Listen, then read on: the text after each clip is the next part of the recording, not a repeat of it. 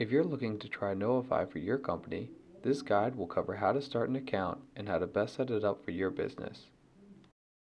To get started, go to www.knowify.com and click Start My Risk-Free Trial. Choose the plan that works best for your company, usually decided by the number of active jobs you'll have at a time. We'll go with growth here. And you'll be prompted to enter your company name and the email address where you would like to receive your invitation to start your Knowify account. Accept the Knowify's terms and conditions and click Get Started. Once you see this confirmation screen, you can open up your email to open up your Knowify account. You'll see you receive an email from the Knowify team with a link that says click here to get started. You can also go to our login page and enter your email and the password that's been provided for you. This password will be resettable later. When you click this link, it'll pull you into a screen where you can click Start Now to start setting up your account. If you'd like to connect to QuickBooks, this will be the first step in the process. We can pull some information from your QuickBooks account into Knowify. You will be prompted to log in here unless you're already logged into QuickBooks, in which case it will simply ask for permission and start the import. The next step will be entering some basic company information into Knowify. Your company name should be copied over from when you signed up, but you can also enter your address. This can be output onto your documents that you send through Knowify, and you can also upload your logo for the same reason. I'll just choose any random image from my computer here. Looks like I probably have an old Knowify logo. And you can also put in additional information about your company in case you need this output onto your documents as well. For these values, you can reach out to support@knowify.com if you'd like to see them presented on any of your proposals or invoices or other Knowify documents. The next step in the process will be so Knowify can get a better idea of your business and turn on any necessary features. You can choose whether you're a trade or specialty contractor, a residential GC or remodeler, or another type of contractor that we haven't had listed here. We'll select trade here in Knowify as this is our most common client. And it'll ask you about what types of work you perform. I'll say that I do a mix of both contract and service work. This will turn on the service module. And I can also activate AIA-style invoice documents in Knowify as well. Both of these will be able to be turned on and off later on inside our Knowify account. Step 4 will just be asking about what type of features you're looking for in Knowify. This is for our team's reporting, and so we can show you the best information when we're giving you a demonstration. And step 5 will be where you can set up users in your account. Again, you can do this later on once the account is set up, but I'll add a user here just so you can see how it's set up. I'll choose a user with regular access to Knowify and put in my employee's information. And you'll be prompted to fill out a list of permissions below to control what this employee can and can't see when they're logged into Knowify. We'll turn on all of the permissions for this user so they can have full access to Knowify. We also strongly recommend that you click on the name of the default user that's set up with your account and swap it out with your name.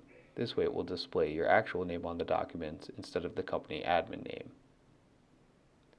The next step of this process will be setting up the labor rates for each of your employees that you set up here. These rates won't have any effect on payroll, but they will affect your labor costing as you track time against your projects. And you can set it up as hourly or yearly based off of how the employee is paid. And either way, it'll calculate an hourly rate for you. This is how we apply the cost of the job as they track their time. You can also set up your rules for overtime, whether it's daily or weekly, and how often it's earned. And you can set your billing rate that you charge clients and your budget rate for when you're estimating the cost of a job for each different type of employee that you have. The last step will offer you 50% off your first month subscription to Knowify if you sit in on a training session with our team. Just let us know how you'd like to be contacted and what time. We'll choose the morning by email, and I'll put in my personal email address. And if we connect with you and set up a screen share session, we'll give you the discount code so you can get your first month at a discount. Once you finalize setup, you'll be prompted to enter a new password, and it'll log you into your Knowify account. Once you're logged into Knowify, you'll be on the Getting Started screen. This will have some resources to help you get started with your new account. such as the ability to create a new job or to add some custom settings to your account. This will pull you into your admin section where we're going next. We'll cover this in a little bit more detail later on. You'll also see a checklist of different items that we recommend that you go through while you're setting up your account. None of this is entirely necessary, but we do recommend that you go through these as a best practice. Once we've finished the initial setup of Knowify, we can go to the panel in the top right corner and click Admin section to continue customizing the account. These tabs will let you change any settings that you saw earlier when setting up the account, as well as add a couple additional ones. Clicking Company, you'll see that this is where we have the company name and address that we had set up earlier. Plus, we can also put in information such as the hours of operation of our company.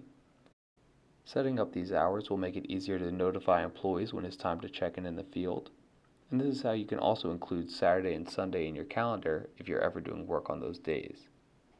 You simply click the day and then choose to set the hours of operation for that day. This is also where you can change the currency if you're not using the US dollar with your Knowify account. Once these settings are saved, we'll go to the top and click Structure. The company structure will just let you organize your users in the account, such as if you have an office team as well as a construction team that you want separated. It's not necessary, but it can be nice for organization. Then clicking the Users tab at the top of the screen will allow you to add or edit any users that you have in your account. You can see that clicking on this user, I can change their role. We're going to change Jim from a bookkeeper to a foreman. Then I'm going to add another user to my account here, and we'll actually set up a bookkeeper user here as well. You don't need to set up every single employee as a user with full access. You can also add users that have only mobile access to Knowify. You'll notice that if I click Add User and I choose User with Mobile Access only to Knowify, we'll get less permissions since these users only need to be able to track their time or track other employees' time if they're a foreman. The other type of user we have is a user with no access to Knowify, which means someone will be entering their hours for them, but we do want them in the system for job costing.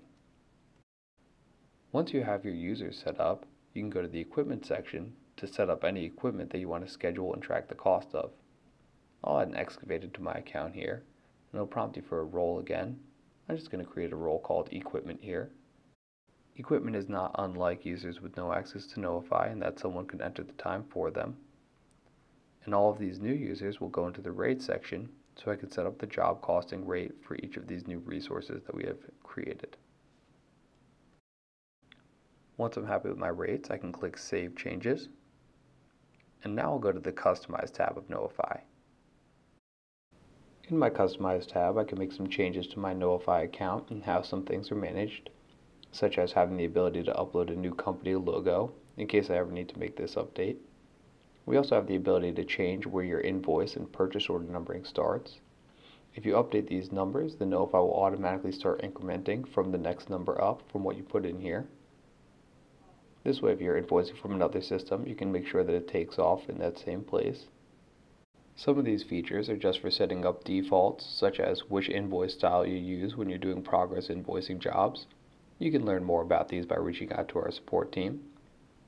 And you can also turn on and off AIA invoicing Knowify and choose which invoicing style you're going to use for your jobs, such as if you want to use a percentage for your percentage of completion or a dollar figure, or if you want to not use stored materials and just write in an overall dollar figure. And again, if you have any questions about any of these features, please reach out to support@knowify.com and our team is happy to answer any questions you have about these settings. The next tab in Customize is to add tax rates. This way, when I'm invoicing, I don't need to re-enter the tax rate every time. I can just save one in, and I'll just write one in here. And now when I'm creating an invoice, I could select the NJ sales tax from my list. The Defaults tab will allow us to customize the emails that go out from Knowify to your clients and vendors. This way, you don't have to rewrite this information every time. You can just customize here and input bookmarks to represent the data that will be specific to each job. You'll still be able to edit per each email that goes out, but this way you don't have to retype starting from scratch every time. And you can also input a default list of terms and conditions or terms and exclusions so they don't need to be re-entered onto every proposal that you generate through Knowify. The Integrations tab will be for connecting Knowify to softwares that aren't QuickBooks, and tags are for filtering out your different jobs in your Contract Jobs module. If we go to the Documents tab in our Admin section, we can upload different files that are often sent out with our invoices that come through Knowify. This way I don't need to re-upload these every time. Knowify will give us a list of all of our documents here, so I could select them when emailing out invoices, proposals, or anything along those lines. The QuickBooks tab is where you can manage your connection to your QuickBooks account. You can disconnect, reconnect, or set up the initial connection if you didn't do it from setup. Clicking this link will pull up a similar box to what we saw earlier. Then you can go to the audit to see a list of all actions performed in Knowify and which user performed each of these actions. The last tab for the subscription will be for activating your Knowify account when you decide to move forward or updating your subscription information. You'll be able to see how much you're going to be billed, and clicking here will give you a breakdown of what you're going to be billed for here. And then when you're ready to activate your account, you can click Activate Now and you'll be prompted for your payment information. This is where you would put in the promo code after attending your first training session with us. That's the basics of how to set up your Knowify account. To learn more about using Knowify, you can check out the other videos on our channel. The last thing we'll cover is the test and live switch that you'll see at the top of your screen when you first start your account. In test mode, you'll be able to use all of Knowify and we'll pull data from QuickBooks, but we won't push anything back so you don't ruin any of your accounting. Then when you switch to live mode, you have the option to start from scratch and delete all of your data so we can re-import from QuickBooks and make sure that everything is synced up before pushing data across. This will only delete job data and will not ruin any of the settings that you have set up through this video. Typing delete and clicking confirm will clear out your account and log you out so you can log in and get started with Knowify. If you have any other questions or if you would like help setting up your account, please reach out to support@knowify.com and we're happy to help you.